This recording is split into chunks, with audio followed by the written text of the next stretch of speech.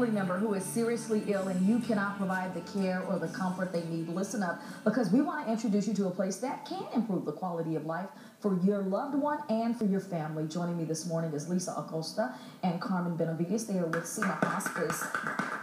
Good morning, ladies. Good morning. It's good to talk to you guys this morning. You know, when I was prepping for this segment, I was thinking about the fact that so many families who have members of their family who are not well, they want to do something and sometimes they don't know where to go. They don't know what kind of help is available. I want to talk a little bit about the benefits of hospice if you can.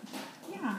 For some terminally ill patients, hospice provides a more dignified or comfortable alternative to patients being in their last months of life and to have to be in the hospital. One of the things that we hope to benefit is that we work together with the family and physician, and we try to come up with a plan of care for them. We try to support the patient and the family, and we try to improve their quality of life for the patient and the family.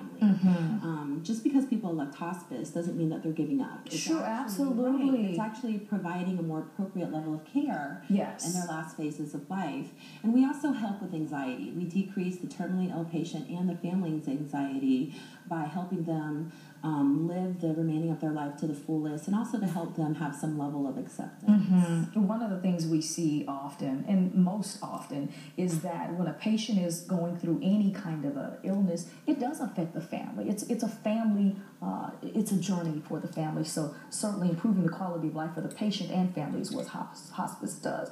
Now, what is covered when a person elects hospice care? When, within the United States, Medicare, Medicaid, and most insurance covers the benefit of hospice.